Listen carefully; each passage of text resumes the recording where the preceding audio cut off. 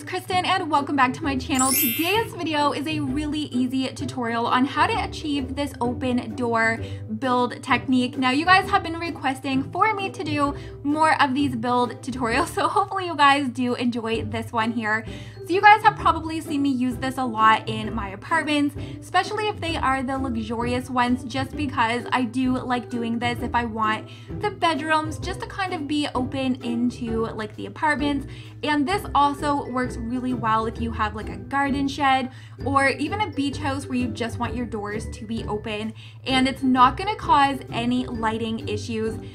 Whereas if we were just to like delete out one of these walls, it just kind of eliminates the fact if we get rid of all of this and we just had it open, it's gonna get really dark inside the room or inside the home, and that's actually what we do not want to happen. So this is really easy to do, and what we're gonna do, I'm gonna start from scratch. So we have our house built here, and if we go down into the frames, so you can do this as a double. I'll kind of just show you guys both and how they work.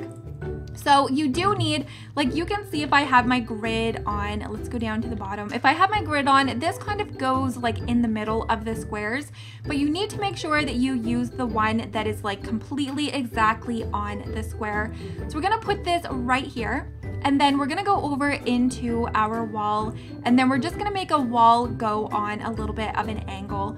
So we're gonna delete out all of this here, just because we want to make sure that the door is not going to snap on. And you're probably going to want to also have your bb.move objects cheat on, and we are going to be placing the door that we want. So the one that we used was the garden door or the French door. What exactly is it called? Perfect pane door. So you can see that it basically lines up exactly with the archway. And then we're just gonna delete out that door, so we just have the door kind of floating there. So we're gonna grab our door, hold the Alt, and then we're just going to make sure that it just kind of lines up as well as we can get it. And then let's take our grid off, and then we're just gonna put all of our doors or all of our walls back on, and then we'll just repaint this again. And it's just that easy, you guys. So if we do it this way, you can use this in like garden sheds if you just want to have it open, look a little bit more realistic, or if you just want your homes to be open to the outside without having it so dark.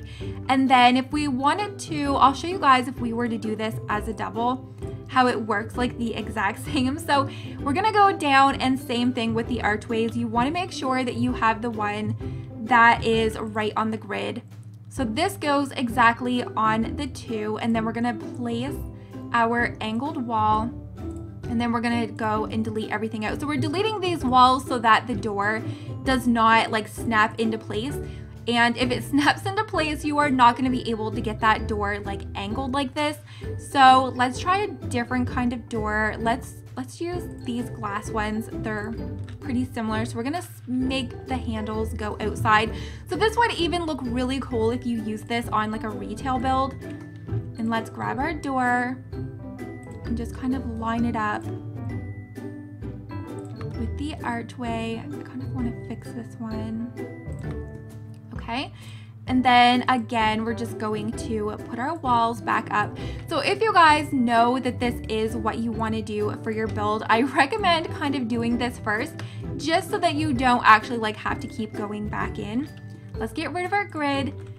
And as you can see, it's like perfectly easy to do with the double. So I really hope that you guys enjoyed this really quick and easy tutorial. If you guys have any other building tips and tricks or different like styles that you would like to see me do in a video, definitely let me know down in the comments, because I really do want to start doing these kind of videos for you guys that kind of want a little bit of help, or maybe you're just not sure how somebody did something that you have seen done in a build. So if you guys did like this video, make sure that you do give this a very big thumbs up. It always lets me know that you guys did enjoy, and hopefully I'm gonna see you in my next video. Bye guys.